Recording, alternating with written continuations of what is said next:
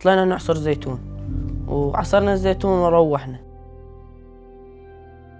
أول ما روحنا طلعنا نلعب بالحارة طخطخة. بعدين أجت الطيارة رمت برميل تفجر، أجت شظية عيدي. أجت أمي مسكت إيدي من هون عشان ما ينزلش دم وأخذتني يعني طلعتني بتدور على سيارة. طلعنا نعصر. بعدين حسيت إنه صار في إشي ينزل عجري. لديت عيدي كانت مقطوعة، يعني انقطعت كاملة بس ظل خيط واحد معلق بيدي. قلت لحالي يعني شو بده يصير بي هسه، يعني قلت خلاص أنا متت.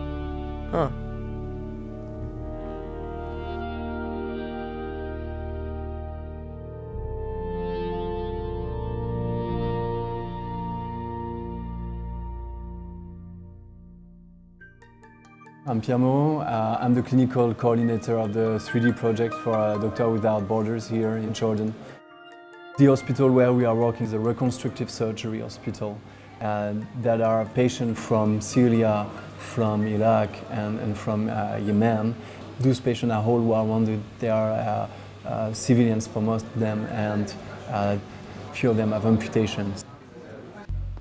Conventional prosthetics. It takes time, it's costly, and it needs a lot of skilled people. So it would be much cheaper to use the printer because the raw material won't cost more than $30. This one is most of our patients that we see are war-wounded patients. So they don't have any access to prosthetic care. The idea for us is to try to find out what kind of tools we can print with the technology. So you have 4 different objects that make the prosthetic. First, the socket, which is basically the interface between the stump and the prosthetic. We are printing a flexible plastic in TPU to match the anatomy of your patient. And then we are printing the forearm unit, which is in a hard plastic. And the hand is in a flexible plastic to polyurethane that can allow some movement, that have some flexibility on the fingers actually.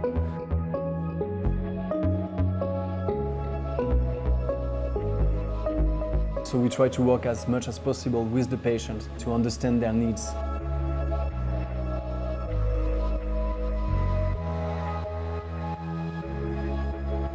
So today, Ahmad, we are going to try your new socket. This is the one that we printed on the computer.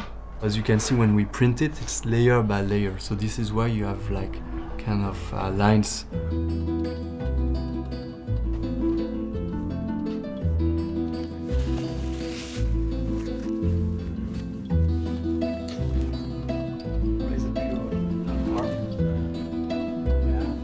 So we might use 1, 2 or 3 prototypes of socket and prosthetic.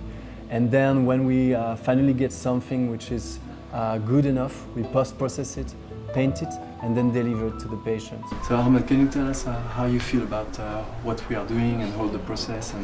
لا بس بدي يعني إنه منظر بس. After we post-process this one, we'll try to find out a way to print other parts. The goal is for us to try to make a prototype of a full prosthetic. So we have the chance to continue the project at least for next year with the vision to maybe spread the technology and spread the project to other humanitarian settings.